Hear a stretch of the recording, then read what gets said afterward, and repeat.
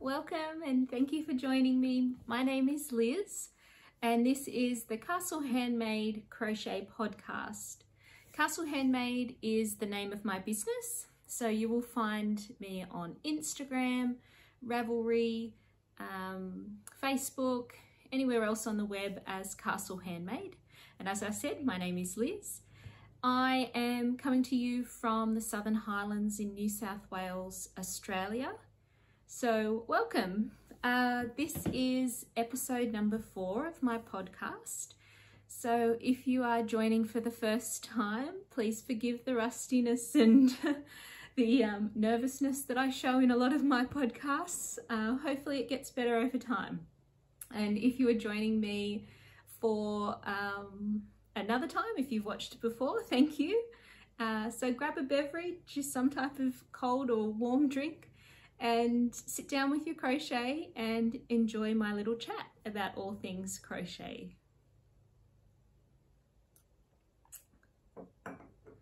Now, I hope you are doing well wherever you are in the world. There's lots going on at the moment, some not so nice things happening, and I just want to acknowledge that, and I really hope that things do calm down again. And for anyone that's suffering at the moment, you know, my heart goes out to you and my thoughts are with you.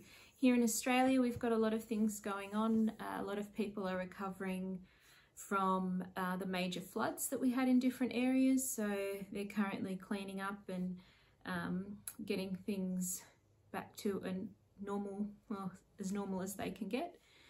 So lots going on all over the world. But this is just a little space where we can forget about those things and talk and listen and indulge in what is my favourite craft, which is crochet. Now, I actually wasn't sure about whether or not I should record this because I don't have any finished projects to show you. I don't have any whips, so works in progress to show you, and I don't have any future makes to show you either. The last couple of weeks has been busy just on the business side of things.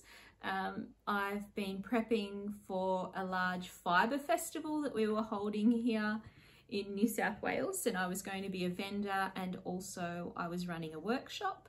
Unfortunately, due to the amount of rain that we had, the venue was just going to be unsuitable for hosting the event, and so that's been postponed till later in the year, which has meant that a lot of my time I've spent preparing and doing things, getting ready for this event, have been a bit of a waste, because now I don't need to be prepared until October, which has meant that I've not got much to show you today. I've also been working on some new designs. So whilst I have been crocheting and working on some new patterns and doing up some new swatches, I actually can't show you them in case they are picked up as new patterns and I need to work on those. I'll be able to show you them if they become a published pattern, but until then I just like to keep them to myself. So I can't show you that either. So I actually thought what I would do would be a little bit different to how I've done the other podcasts, and I actually just want to show you some of the things that I was preparing for the Fibre Festival. So I put together a lot of kits that are my original patterns and then the materials that you need to create those items. So I thought I might show you some of my designs that are published in current magazines. So I thought I would show you those and explain what was in the kits and how, you know, what's in those and what they entail. And then I also thought I would show you some of the project bags that I make. So I do a bit of sewing and I make project bags that I then sell in my store. So I've been busy working on those, building up a bit of a stock ready for Fibrefest. So I thought I might show you those as well. I don't want this to become a real salesy podcast. So instead I'd like you to look at it as just me showing you some of my designs and, you know, some of the crafty things I've been working on. Yeah, anyway, I hope that's how it comes across. Like I said, I really didn't have much to show you in regards to actual items that I've been working on in the last 2 weeks because of all this. So I'll just have another sip of tea. I had a couple of questions last week regarding a couple of weeks ago, the last podcast that was, about the cardigan I was wearing. So yes, that's a cardigan that I've made. It is a design by Sandra from Nomad Stitches, and it's called the Candelaria cardigan. She's just brought out another design, which is the same pattern, but it's a pullover, so a jumper instead of a cardigan. So if you look back on last episode, you'll see me wearing a cardigan, and I forgot to mention what the design was. So I should probably mention what I'm wearing today. This is called the Coronet shawl, and this is actually one of my designs. So it's made using a 4-ply yarn. This yarn that I've got here is 100% alpaca. That's why you'll see it's nice and fuzzy and furry. So it's a crescent shaped shawl, and then it's got a lacy sort of an edging around all the edge.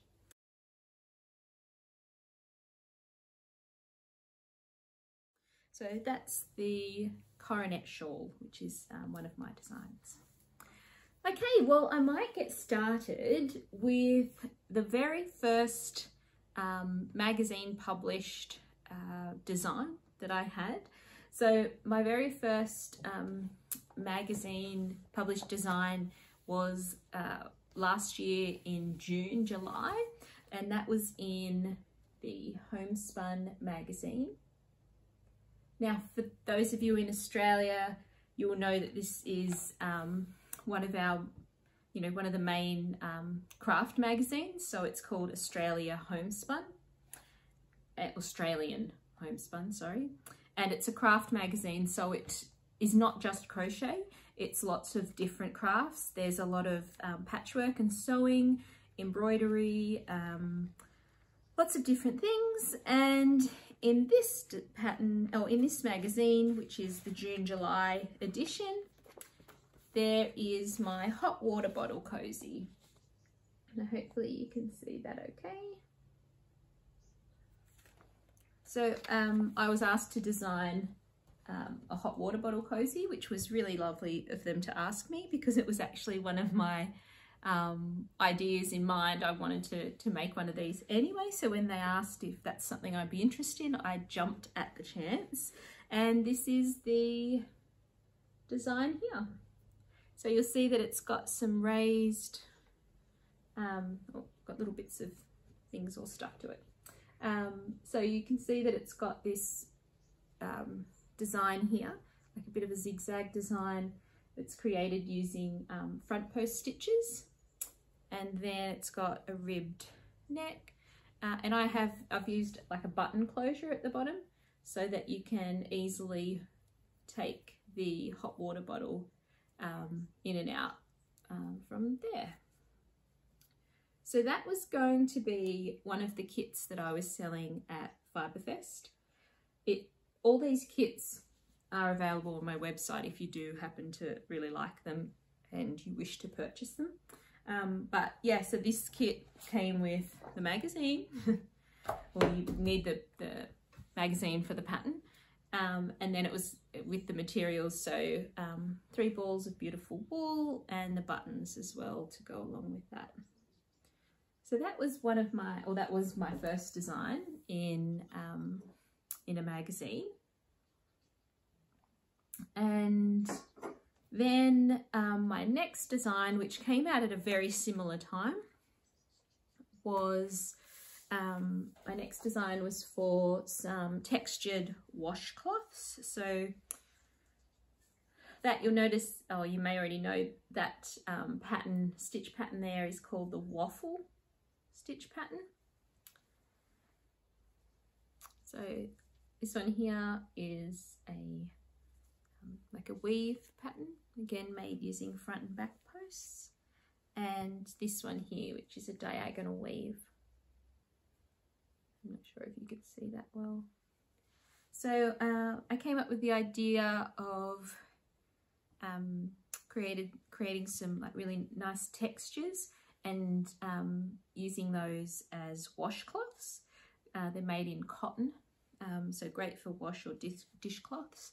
I think that doing different stitches is a really great way to for beginners especially, to branch out and try some new things and to try some new stitches. So washcloths work out to be a great little way of practicing stitches, and you get an idea about whether or not you like doing the stitch, but also whether you like the finished result as well. So washcloths are great because you can then gift them or use them yourself. And then you can decide after that whether or not you want to launch into a larger project using that stitch pattern. So I find them really great for beginners, and a lot of my customers make different washcloths and dishcloths, and it's just, yeah, a great way of practicing stitches. So those washcloths, that set of 3, is in this fabulous magazine, which made its debut last year. So this is brought out by Australian Homespun, so the same magazine makers as the one that I just showed you with my hot water bottle. The difference is this is just crochet. So last year they decided to put together a magazine that was solely crochet patterns, and they also put together a magazine that was just knitting patterns. So I was fortunate enough to be in their very first debut issue, and in there you'll find my washcloths, and there's also just a little write-up about me and my designs and a bit about my business in here as well. So here is, let's see, so that there is the washcloths. And I was pretty chuffed because they actually used some of my photos as well, ones that I'd taken and set up, and there you'll see a little thing about me. It's full of great patterns, and it's great because it's an Australian made magazine, so it's full of lots of Australian designed items, which is really good. The Homespun Crochet magazine has since produced a second issue, so this is issue number 2, and for issue number 2 I actually had 2 patterns in this one. So in issue number 2 you will find my, oh sorry about the noise, you will find my summer flower wreath, which is this one here, and you can see the sunflowers on it, and there's different leaves and some other little flowers. That was one of my patterns in there, and the second pattern was a string of bunting. If you can see these flags, it's a long strand of bunting. These are the frangipani bunting, I think I called it. So you can see it's got the little flower motif in the center of the flag, and it's made in some pastel colors. So I've put together some kits for these, and that's what I was going to be selling at Fiberfest. So I had kits for the flower wreath, which came with this natural vine wreath, as well as all the cottons that you need to make that. And I also had a kit with all the cottons that you need to make this. So that was, yeah, so they're all the current patterns that I have published in magazines. It was so exciting to have my first pattern published in a magazine, and then to have the subsequent ones done as well. And I've got a few in the works that have already been sent to the publishers and have had their photo shoots and things. So they'll be coming out a little later this year. Yeah, so that's putting together those kits and organising stock and things for being a stall holder at Fiberfest took a lot of my time. Like I said, all these items are still available in my store and when I have my own open days here in the studio. These patterns currently are only available in the magazines. Once the time period lapses and I'm able to publish them myself online, they will go up on Ravelry, but I need to check the dates and things of that because they're still exclusive to these magazines at the moment. So yeah, that's the kits that I was putting together. I also sell other kits of other patterns that I've written, but ones that I've self-published, so like my coronet shawl that I'm wearing. So all of those are up on Ravelry. My own self-published patterns are there. And if you're in Australia, I have my patterns available in a kit form as well on my website. Enough of the selling though. I just really wanted to chat to you and show you some of the things I've designed and made, not as a way of trying to push the sales on them, but just to show you some of the varied items that I make. I don't know that I have like a real crochet style. Like I don't typically think you can look at something that's been made by me or designed by me and go, oh yeah, that's definitely one by Liz. I tend to dabble in lots of different things, and so my designs sort of reflect either what I'm doing at the time, something I like, or the seasons. So yeah, I don't think I've got a typical style yet, and I don't know that I will, just because I do like trying all different things. So I like trying different techniques, and I always mix up and use different colours and colour schemes, and I like making different projects. So yeah, there's some designers that just really hone in on one area and focus on one thing, and I think what draws me to crochet is the fact that you can branch out and do lots of different things, and so it just seems natural that that's what the things that I design are, so varied and different as well. Yeah, so anyway, I hope you like the look of those. If you've made any of my patterns and my items, I'd love to hear from you. It's always so great when people pop up a picture on Ravelry, or you know, they pop it up online somewhere, or they send me an email and say, oh, I've just made this. That's really exciting. It's great to see what other people do with my patterns, which is, yeah, really good. Now, I mentioned that the other thing I was doing this week was sewing. So I make project bags for you to keep your projects and goodies in. So I thought I'd just show you a little bit, I'll show you the style that I make. At the moment, I only sell one type of project bag, and it's a drawstring bag. And I try and keep all the fabrics, they either have like a wool or a sheep theme to them, just because I'm a big fan of natural fibres and especially Australian wool. So this is one of the fabrics. Hopefully you can see those little sheep on there.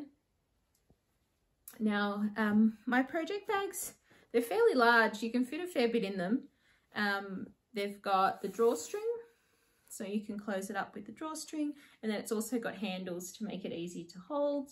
They are quite sturdy in that I use like a, why have I forgotten the name? It's like an interfacing that gives it a bit more rigidity to the bag, so it's thicker in this bottom section, which then means that you can fold over the top if you want, and you can sit that upright on the table, and you can have your wool coming straight out of that, and it just keeps everything nice and tidy. So that's the style that that I make. And then, like I showed you, there's that fabric there, which is one of, I haven't had it in stock for a while, so that was going to be a new one at Fiberfest, but instead they'll be up on my website now and available in my store. And that's so it's got a browny beige sort of background. Got the same fabric, just in a different colorway. I'll hold it up so you can see it. This one's got, it's like a dusty blue, oh, piece of cotton there. I'll have to cut that when I finish here. So it's like a dusty blue colour. The same sheep. And another fabric that I was making the bags out of is this one here with lots of big colourful balls of wool. There's the little coordinating fabric on top. It has little balls of wool as well.